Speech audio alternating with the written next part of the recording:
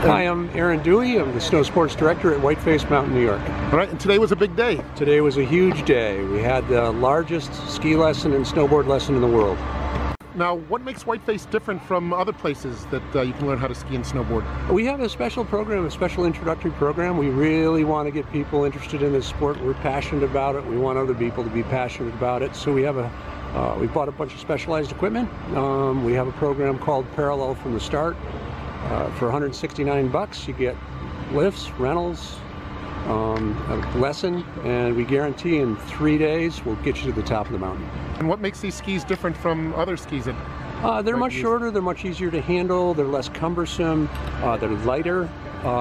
You can most of the time skip right over the wedge, a whole sequence of turning movements that with the short skis aren't necessary, and get you parallel skiing a lot of times on the first day.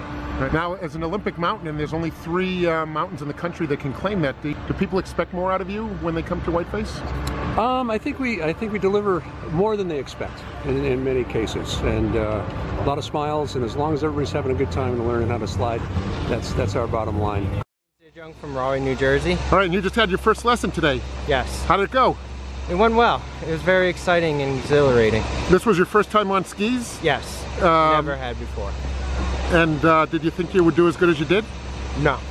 Thought I was going to face plant all the way down the hill. I'm Jackie Wills from Mountainside, New Jersey, and this was my first time at Whiteface. It was really nice. Now, you took a lesson before one time.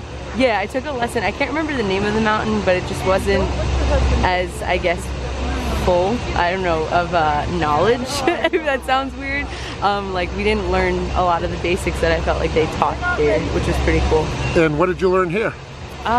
Well, first of all, they didn't have us use poles, which when I went to my other lesson, they had us use poles, and it was just kind of like distracting, and you rely on them a lot when you're, I guess, when you're first starting out. So it was nice not relying on them and actually just relying on your skis.